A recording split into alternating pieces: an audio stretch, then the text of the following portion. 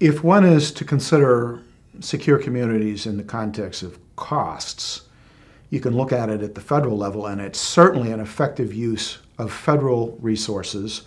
It makes the immigration officers, the ICE officers, so much more efficient. It, in that context, is a tremendous taxpayer saving, but the second prong is that if you look to local jurisdictions,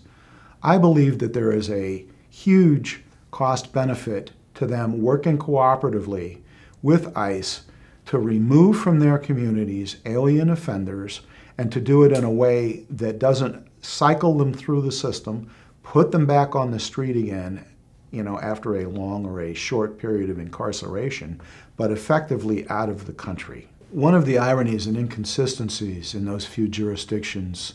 that have chosen to be selective about what detainers they will honor and what information they will pass to ICE or allow ICE access to is that the jurisdictions speak about the cost of being involved with immigration law enforcement. And the ironies here are twofold, and the first are that it's a false argument about cost if in the long run there is a tremendous cost to the community in lives and suffering with recidivists, not to mention the multiplicity of times the same individual will be churned through the local or state criminal justice system. And the second is that many of those jurisdictions that are being selective about the detainers are collecting hundreds of thousands, sometimes millions of federal dollars